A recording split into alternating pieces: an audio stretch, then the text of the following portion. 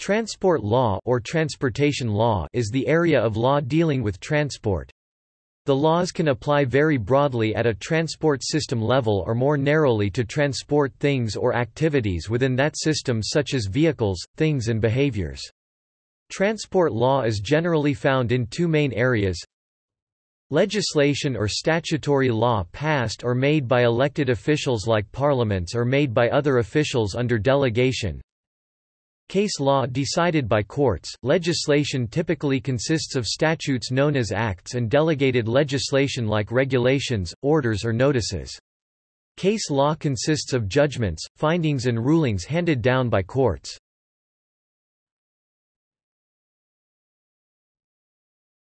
Topic: Transport system things and activities. Transport laws can apply at a global transport system-wide level. A transport system can encompass a wide range of matters which make up the system.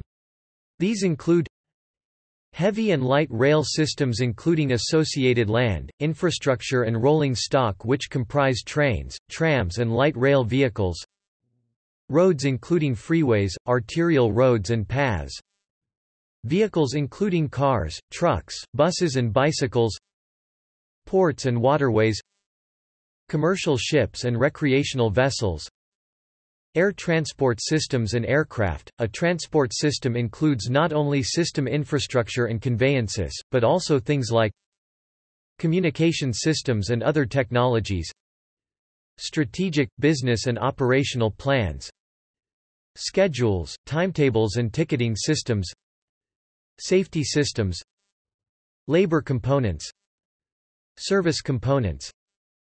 Government decision makers like ministers, departments, authorities, corporations, agencies and other legal persons. The Transport Integration Act of Victoria, Australia provides an example of the use of a broad statutory formulation to circumscribe the operation of a transport law in legislative form. Individual components can be identified from this broad transport system formulation and then regulated discretely.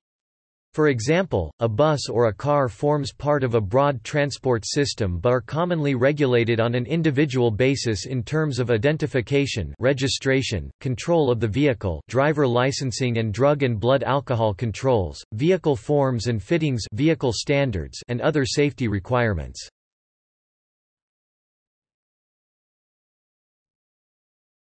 Topic: Examples of transport legislation.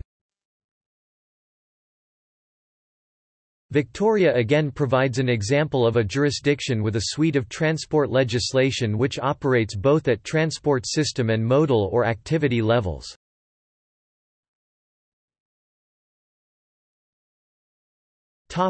System level.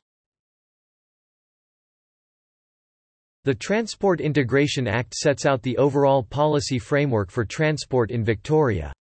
It also establishes and sets the charters of the key government agencies which make decisions affecting the planning and operation of the state's transport system, and each agency is required by the statute to have regard to the policy framework. As a general rule, transport agencies and officials do not exist in their own right and have no existence or power without conferral from a transport law. Legislation is commonly required for this purpose. Transport decision makers and agencies established and/or empowered by the Transport Integration Act include key government figures such as ministers, currently the Minister for Public Transport, the Minister for Roads and the Minister for Ports. A central government department, the Department of Transport, Victoria, 2019, responsible for system-wide planning, integration and coordination. A public transport agency responsible for providing or regulating train, tram, light rail, bus and taxi services, the Public Transport Development Authority. A road agency responsible for road construction and maintenance and vehicles and towing services regulation, the Roads Corporation, Vic Roads.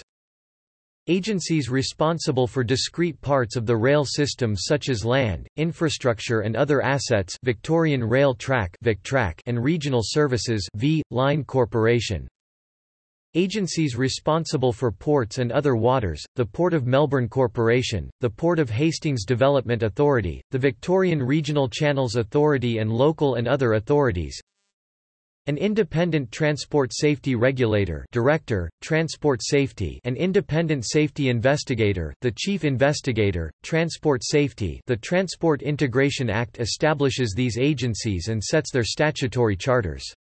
The charters circumscribe the agency's jurisdiction or power to operate in and to regulate their respective components of the transport system.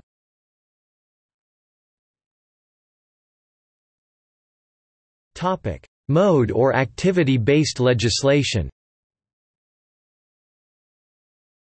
Victoria has a range of statutes which regulate transport modes and transport-related activities throughout the state.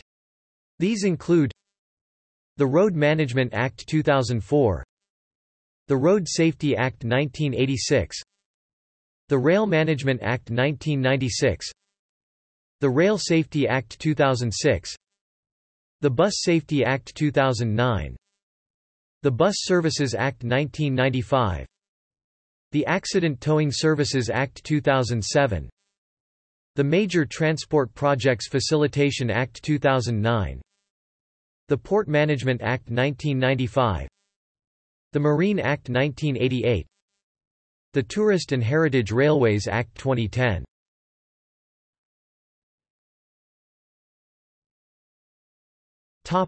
Case law and law from other sources. Areas of transport law governed by court decisions and other non-transport statutes or laws include property law, contract law, torts law and specialist regulation governing the contract of carriage, and the relationship between carriers and passengers in public transport and shippers and cargo owners in shipping.